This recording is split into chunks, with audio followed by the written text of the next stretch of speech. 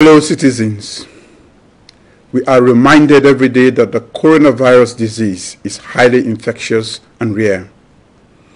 We continue to urge citizens to practice all hygiene protocols as prescribed by our healthcare professionals.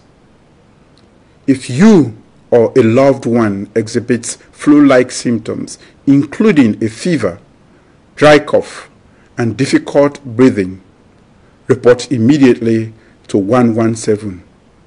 They will advise on what options are available to you. Our contact tracing, disease surveillance teams, and our testing facilities have expanded their operation.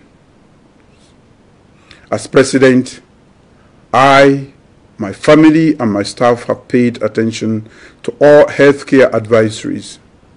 Unfortunately, after 14 days in quarantine, one of our security staff has tested positive for the COVID-19.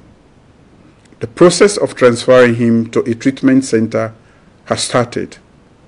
By established protocols, the EOC will immediately trigger all procedures in identifying, isolating, and testing all primary and secondary contacts. Let me assure the public that members of my family and staff are healthy and have shown no symptoms consistent with COVID-19.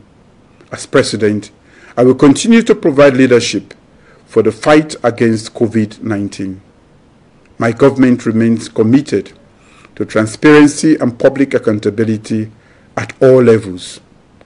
Fellow citizens will be fully updated on all developments. Thank you.